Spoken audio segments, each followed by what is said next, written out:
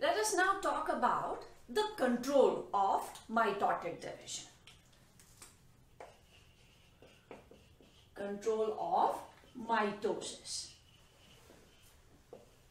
When we were talking about the cell cycle, we said that it is in the genetic material of a cell that how many times would it divide. But there are certain factors which are responsible or which are believed to be the controlling factors for mitosis. The first one is known as cell surface area to volume ratio. Cell area to volume ratio. An area of the cell is given in square, whereas the volume is given in cube.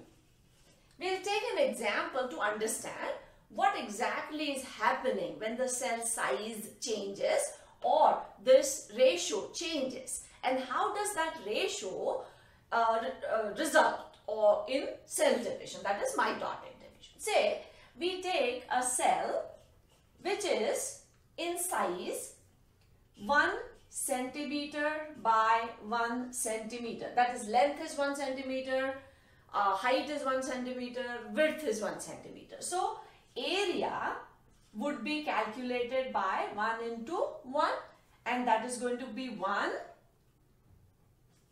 square centimeters. And if we calculate the volume, it is going to be 1 into 1 into 1, that is length, breadth and height.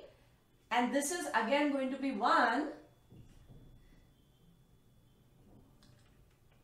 centimeter square, and this is centimeter cube. So this is the ratio. Ratio is 1:1. Now let us change the size of the cell. Area, say the cell is 2 centimeters in all the direction. So area would be 2 into 2, that is 4 square centimeters. And volume is going to be 2 into 2 into 2. This is going to be 8 cubic centimeters. Ratio has changed. Now it has become 1:2. So as the cell size goes on increasing, that means the outer part has become bigger and the volume, the surface area is changing, but the volume is not able to support. Or if the volume is increasing and the surface area is not increasing in the same respect, then that much of cytoplasmic content will not be able to support the cell. So whenever these kind of ratios change, this triggers cell division. The second theory or reason for cell division or mitosis is nucleo-cytoplasmic ratio.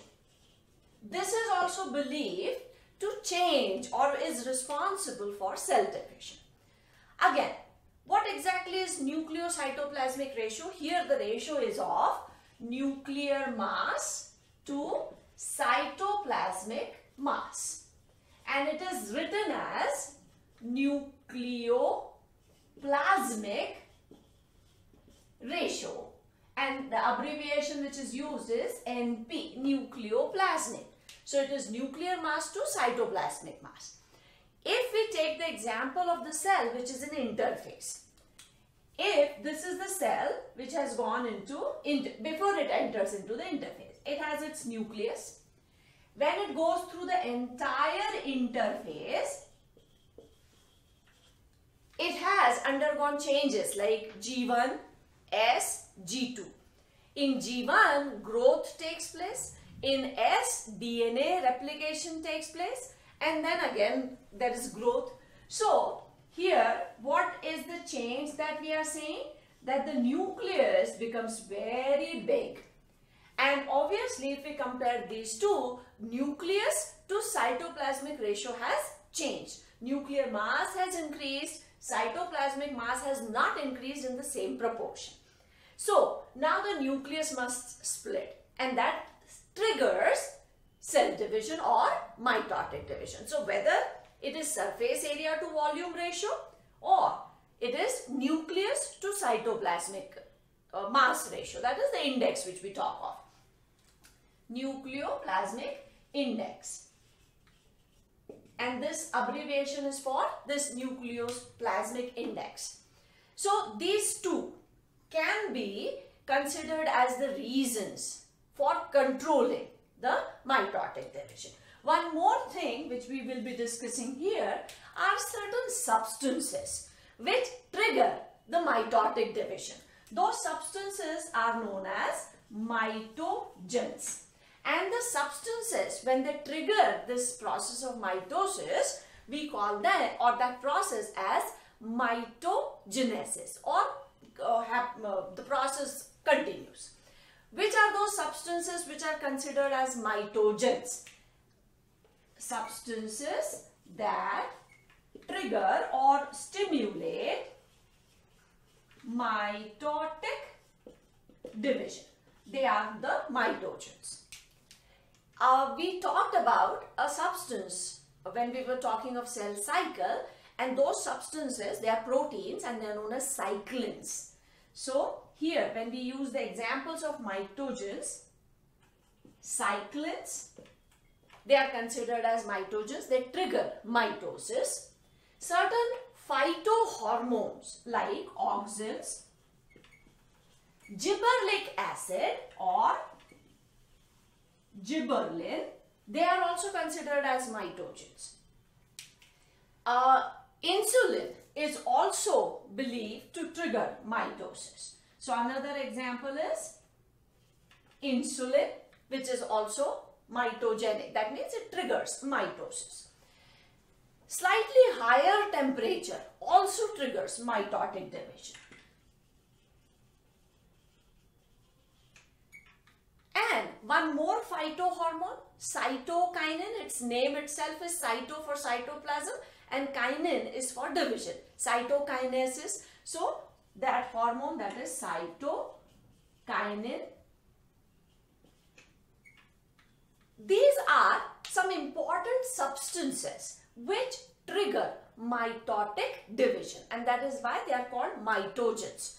So these three reasons, apart from the information which is already there in the genes of that cell, that how many times it is going to divide, these are the three main factors which are considered as important factors for controlling mitotic division. It could be surface area to volume ratio, and we have taken this example. Whenever these ratios change, that change in ratio is responsible for mitosis to start, and that is why we are calling it control of mitosis. The second is nucleo-cytoplasmic ratio. Here, if nucleus to cytoplasmic ratio changes, as we have seen in case of interphase, then that also results into starting of mitosis. And then there are certain substances or conditions.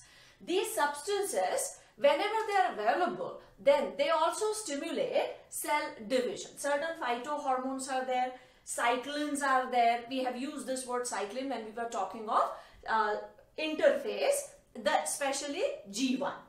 Insulin, temperature. Whenever the temperature increases a little bit, then that temperature is also responsible for starting mitotic division. So these three are the important factors which control mitotic division.